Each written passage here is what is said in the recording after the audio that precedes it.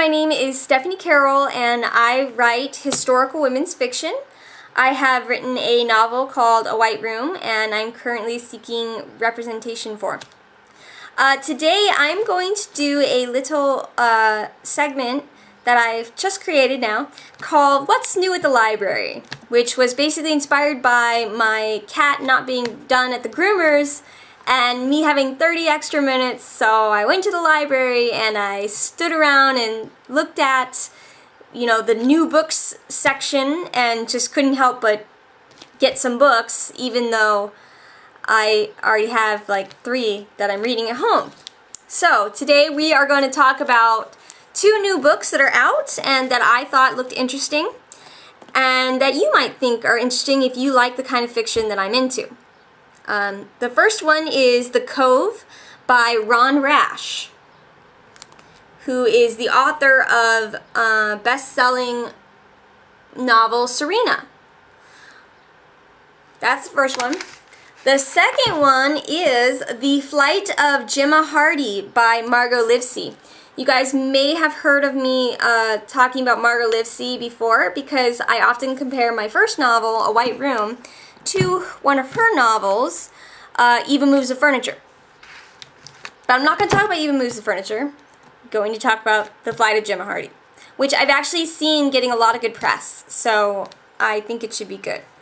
But first, let's talk about The Cove. Obviously, I haven't read these yet. I just got these at the library, so I'm not going to be able to give you a expert having read the book review, but I'm just kind of letting you know that they're here and what they're about. Okay, so The Cove sounds very interesting.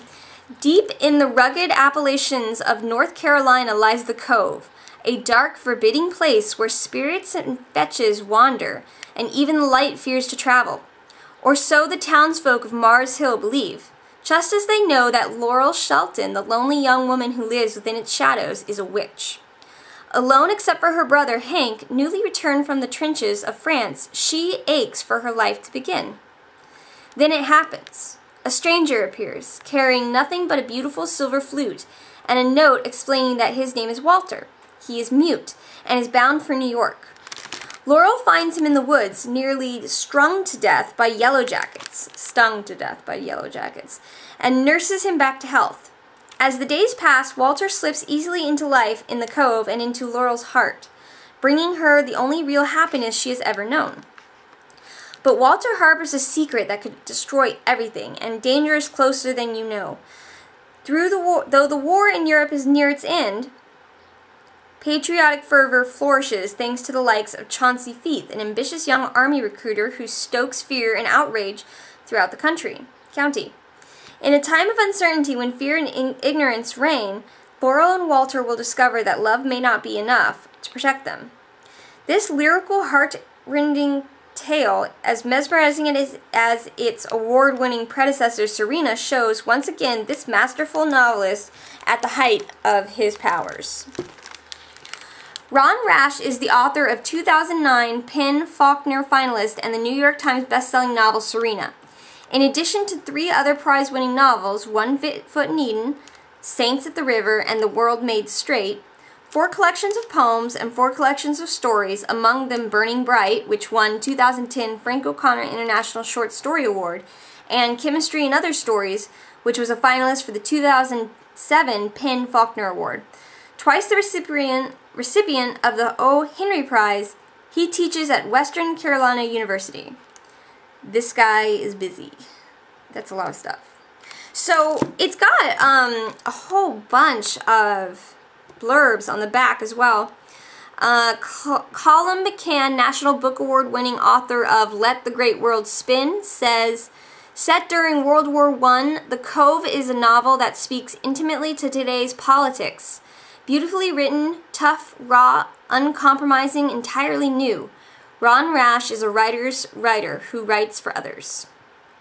Jennifer Hay, author of Faith, says, I wish the whole world spoke the way Ron Rash's characters do. Read him for his poetry and great humanity. Just read him.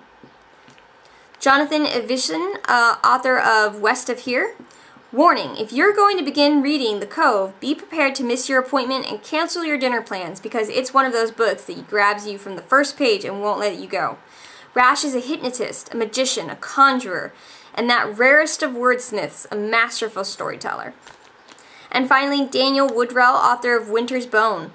Ron Rash uses language with such apparently effortless skill that it is as though he found words in his barn as a child and has been training them to fit his needs ever since. There's not much he doesn't know about humans in turmoil or his region, a place where nothing ever changes until a sudden it does, and often too much. Rash throws a big shadow now, and it's only going to get bigger and soon. So that looks pretty good. I think it sounds very interesting. It's set around the time period that I love, World War I. I write more of turn of the century, early 1900s. World War I's kind of there. And it's got a chick that people think is a witch, which I like the sound of that. Okay, so The Flight of Gemma Hardy.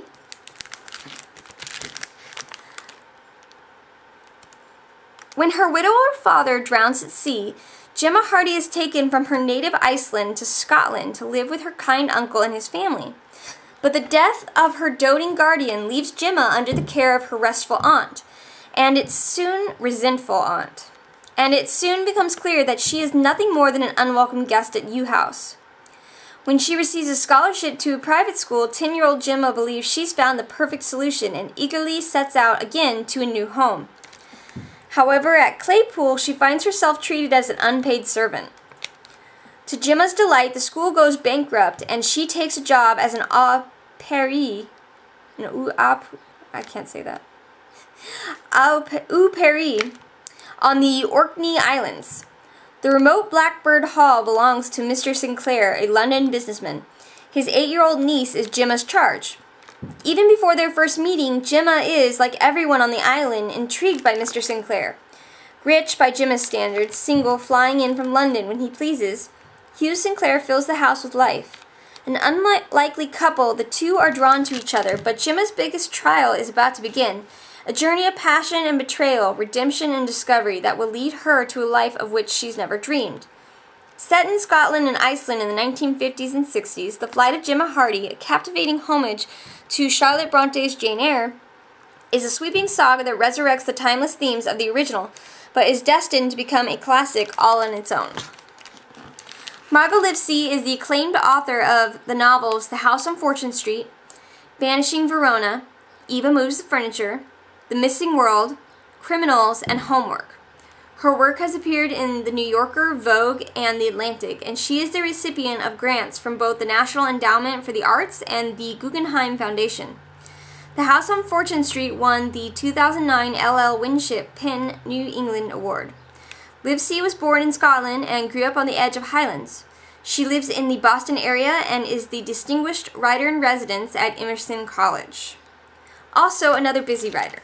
So, these two books are definitely from writers who have already proven to be very good at what they do. Let me just read you some of the blurbs from the back.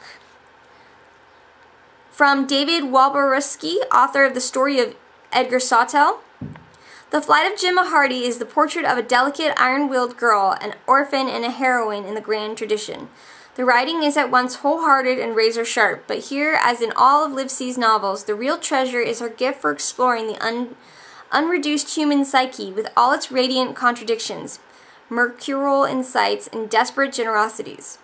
Gemma is real, it's as simple as that.